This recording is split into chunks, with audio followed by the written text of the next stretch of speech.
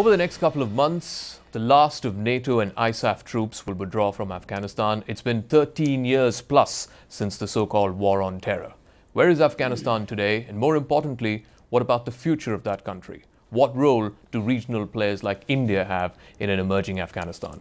To discuss this and a whole gamut of issues on the Indian Standard Time this week, we have with us the Honorable Ambassador of the Islamic Republic of Afghanistan, His Excellency Shaida Mohammad Abdali. Welcome to IST and welcome to Rajya Sabha TV. Thank you very much. All right, so let's start off with the big burning question that confronts your country as well as confronts people in this region and beyond. The last of the NATO and ISAF troops are going to withdraw over the next couple of months. I want first your assessment, your thoughts as to what the last 10 years have meant for your country. Well, very important question that what we did in the last 13 years, were very crucial for Afghanistan. And you know the history as to what made this whole mission in Afghanistan so relevant. After 9/11, as you know, the whole international community finally heard what was needed in Afghanistan to go against terrorists and their supporters. Afghanistan, the last 13 years, achieved a lot from almost scratch. I witnessed myself. I came in late in 2001 to Kabul, and if I share with you my personal stories, you'll be shocked to see how shocking the situation was in Afghanistan. What's been the one thing that stood out for you in these last 13 years? Well, when I came to Kabul, it was totally a ghost city. And I remember walking out in the streets. I would barely see a person coming in, passing by.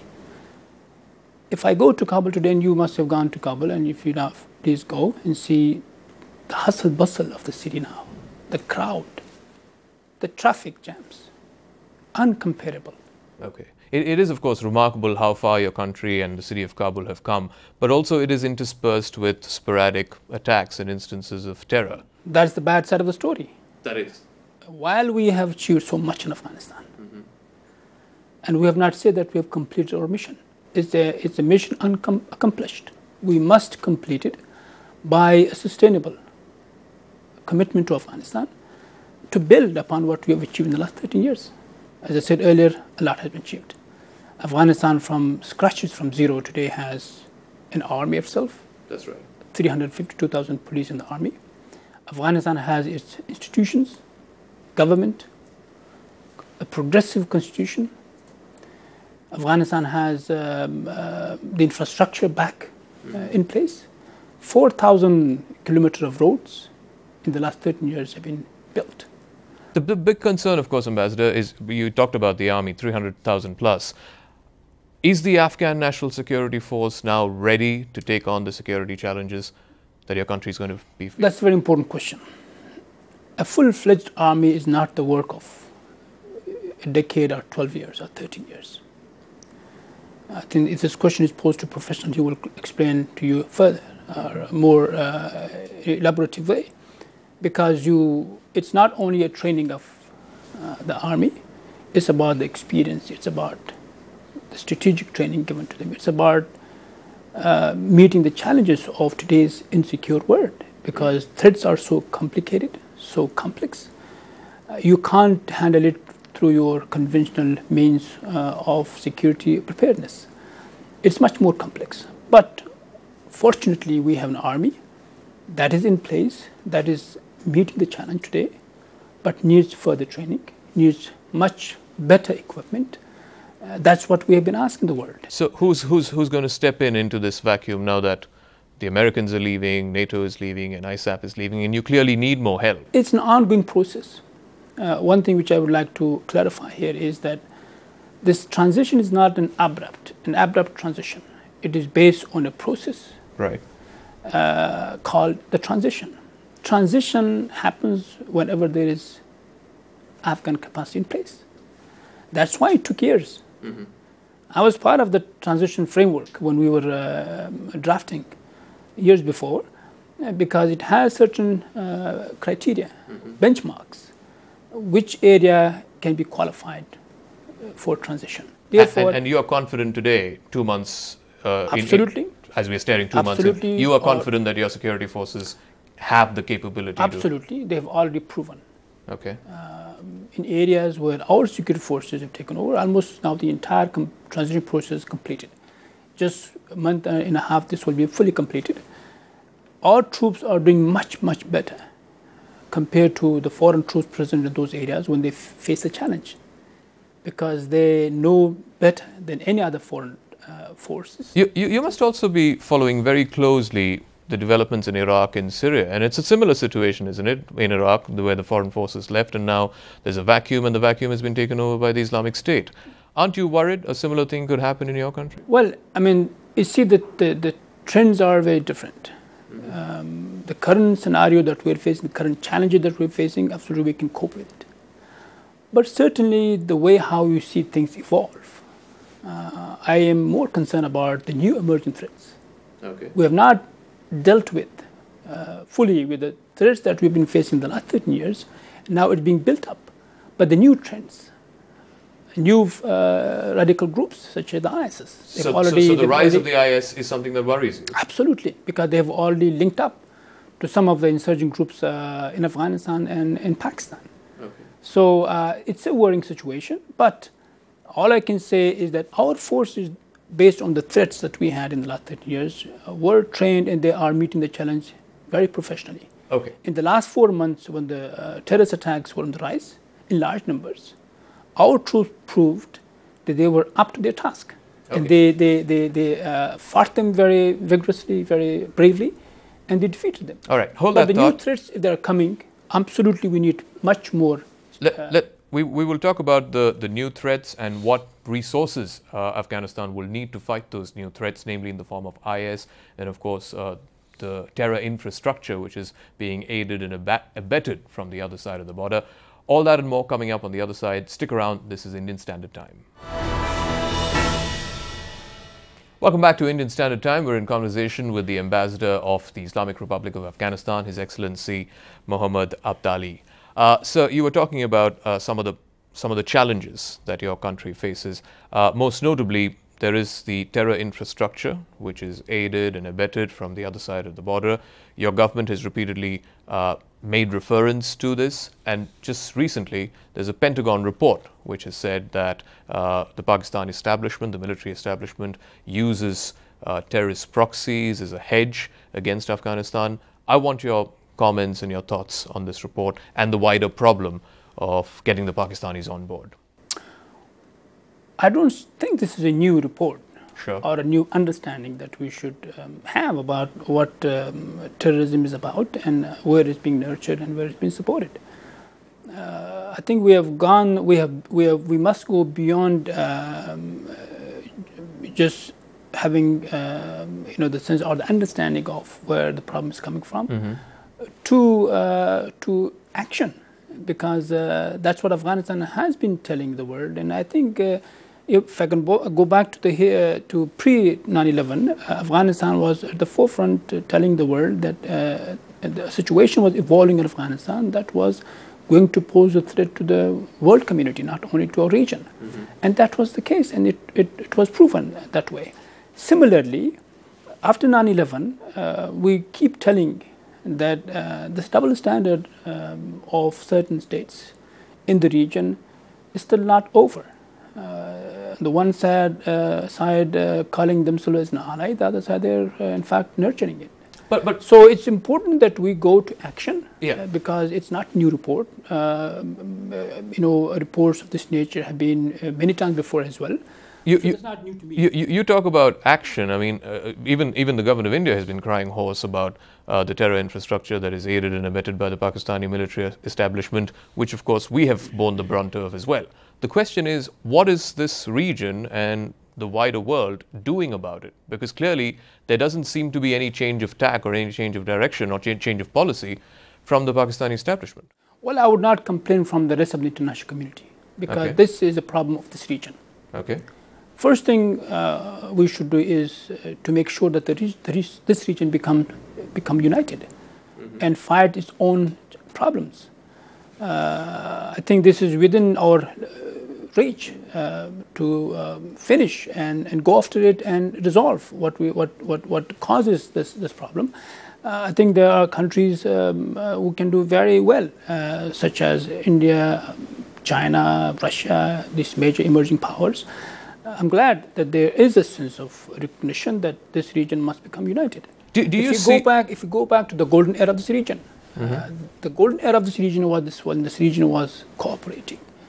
If I go back to thousands of years back, a golden era of this region, when Afghanistan was playing the role of a bridge for this region, when Afghanistan had a critical role on the Silk Road that we had, and unfortunately that renewal of the Silk Road initiatives is again in the minds of I was just going to ask you that. I mean, that's been one of the big themes of the Chinese president, Xi Jinping. And in fact, the new Afghan president visited China. That was his first state visit after becoming president. Do you see these regional powers, whether it's China, India, Russia even, stepping into this vacuum as the Americans and the Europeans leave? I hope they will. I see a change in certain countries when they were bystander. In the previous years, now they're coming up because they see what is happening to them as well. If we talk about terrorism, I think no country is immune currently in our region. That's true. Most of the countries in this region, or rather all of them, are being affected one way or the other way. Therefore, I see a change in countries, including China. The recent Istanbul process meeting, ministerial meeting in China, is an example. You must have seen the statement. They are coming up to be an active partner in dealing with the challenges that we are all facing. So I hope that everyone else will also reciprocate that. Where does that, for example, leave the Pakistani establishment? I mean, you can't have a durable and lasting peace in Afghanistan without having the Pakistani establishment on board. Absolutely right. We must all become on the same page. There are relationships in this region which can help. In fact, finding a common ground between all of us. We are glad that the Chinese leadership is taking this seriously, especially the question of terrorism, because they have their own problems right now. And we're happy that they have a very good relationship with Pakistan. And we hope that they will use of that good relationship that they have with Pakistan and convince those who are still not coming to terms on how we should tackle the situation, in fact, are convinced and be a real partner. As I understand, President Ghani will be going to Pakistan in the next few weeks. He understands the importance of the Afghanistan-Pakistan relationship as well. What can he say or do in his time there which will change that country's tack and outlook and policy towards yours? Well, we have been trying our best as a neighbor, a peace-loving nation. We want a win-win for all. Okay. We don't want rivalry. We don't want Afghanistan to also become a crossroad of terrorism. We want Afghanistan to be the crossroad of cooperation, crossroad of trade and businesses between countries in the region. And of course, Pakistan will have the greatest stake in a stable and peaceful Afghanistan, as they say. So we're more optimistic that with the trends that we see, I mean, you just a few days back, you saw the terror incident in Wagga. Yeah. I mean, they're all human beings. We are very hurt by seeing the bloodshed every day, either in Pakistan or in Afghanistan or in India. So we hope that that will be an eye-opener for all of us. Okay. To all become one and go against it. All right. Hold that thought, please. We're going to come back in conversation with the ambassador of Afghanistan and talk about the Indian engagement in Afghanistan. India has already committed to and extended more than $2 billion in aid. That's the largest India has given to any foreign country. Where's this money going and how is it helping rebuild Afghanistan? We're back in 2 minutes. This is Indian Standard Time. Welcome back. This is Indian Standard Time. We're still in conversation with the Honorable Ambassador of the Islamic Republic of Afghanistan. India has committed more than $2 billion in aid. India claims that this is the largest amount of money that we've given to any country overseas. But walk us through what are the areas that this money has gone to and what more would Afghanistan need? Because clearly what you need is far, far more than what you're getting from not just India, but the world community. Absolutely. Well, let me first express my deep gratitude for the assistance that we've received from India. And we know that India is not a donating nation. The largest amount of assistance that it has given anywhere is Afghanistan. True. And that is so making us so happy and of course so grateful to India. And this relationship, as you know, is very special. This is a relationship of the two peoples. It is not in a classic term, as I said earlier, a state-to-state relation. This is a relationship of the two people. A relationship of 1.2 billion here, and the relationship and with the 30 million population in Afghanistan. So this is founded on a very strong footing. Okay. We are very grateful. India's assistance in Afghanistan has been spent very effectively. Okay. We have spent our money, the Indian assistance, on projects that are the highest priority for Afghanistan. Which is one of which is the Parliament building. Absolutely. There are power Roads, projects, road construction. Absolutely. The Afghan priorities have been fully considered by India. We have, this is very important to mention here, we have been receiving billions of US dollars from countries around the world, and we are grateful to them as well. But India's assistance is very effective because they are giving the Afghans full authority on the use of the money that they're giving us. Okay. That is very important. So we have spent the money from India on projects that are highest priority to Afghanistan. Therefore, it has made a significant change. I want to talk a little bit about India's help with training the Afghan forces. Right now, it's a training role. I believe a little more than 1,400 soldiers are getting training. You have been asking for more assistance by way of weapons, light weapons, and so on. Where does that process stand right now? Are you happy with the progress of that process? Well, speaking frankly, while we are so grateful, so thankful, and we are very forward-looking as well to this relationship to become even stronger and deeper in the future. As I said earlier, this is not a relationship of individuals. No government will change it. It transcends any political issues between our two countries. But frankly speaking, as an ambassador being here a little more than 2 years, I'm not happy with the pace of the implementation of what we have agreed or what we are agreeing from time to time. I think we need to have a relook at the mechanism that makes us implement. But what is it that worries you? When you say relook, what is it that you mean? Well, the mechanisms that will make us action-oriented. Mm-hmm. I think the mechanisms currently in place are not so time-bound as well. Okay. We have a strategic partnership that has no limit, as you know.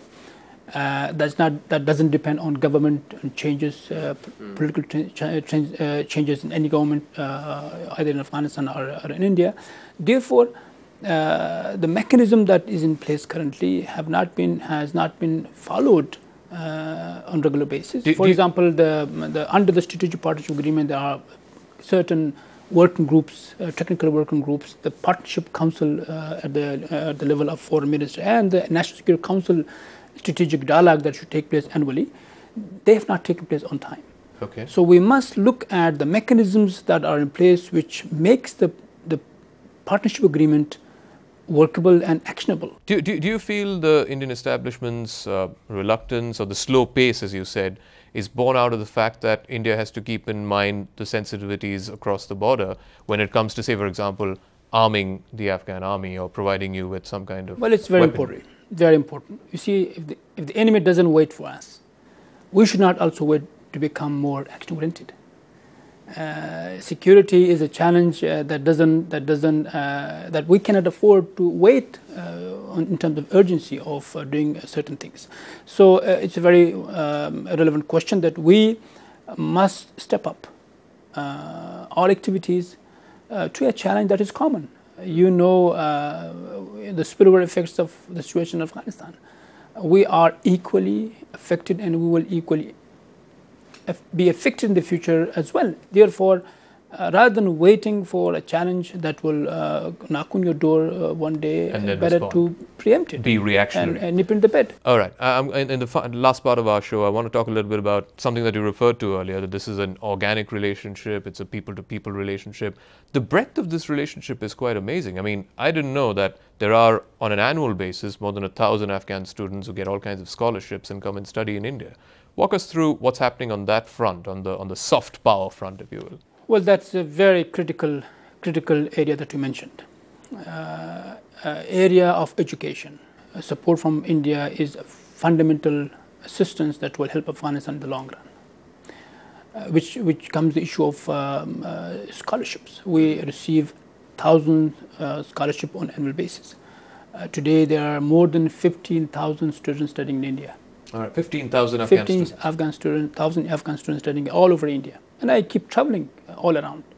And it impresses me so much and makes me so hopeful of our future, because they are going to be the leaders of tomorrow. That's right. And they are going to be the ambassadors for the two countries, also to make this bridge even stronger in the future. So that is a great achievement that we have. And we are very grateful to India for giving us this fundamental support. And that is to give Afghans or the Afghan nation manpower that will run the country in the future. Talking about soft power, I believe that Hindi movies are very popular in Afghanistan. I mean, walk us through how that's come through. Well, amazing. Have you watched any? Absolutely, I do watch, and I see film stars wherever when I happen to be in a function. You met with Amitabh Bachchan? Absolutely, I did, and I met Salman Khan, and I'm going to meet Shah Rukh Khan hopefully soon in the future, because these are very old bonds. In fact, they represent the oldest ties that Afghanistan and India have. In fact, they originate from Afghanistan. Therefore, it is so interesting, so exciting to see the stars that represent both nations. Do you have any favorites in the Hindi? Well, all of them are my favorite. Okay. All of them are my favorite because they are doing so well. And Amitabh Bachchan, when I met him in his residence, I keep telling the story how amazing, how touching it was. I don't want to take your time because the story is too long to talk how impressive he was and how he was looking forward to strengthen the cultural ties between Afghanistan and India in the future. I guess we'll have to leave that story for another episode of Indian Standard Time. Thanks very much, His Excellency the Ambassador of Afghanistan. Thank you for joining us. So there you have it. That's Indian Standard Time this week. If you'd been watching, from me, Zakka Jacob, and the rest of the IST team, thank you very much. We'll see you again next time. Bye-bye.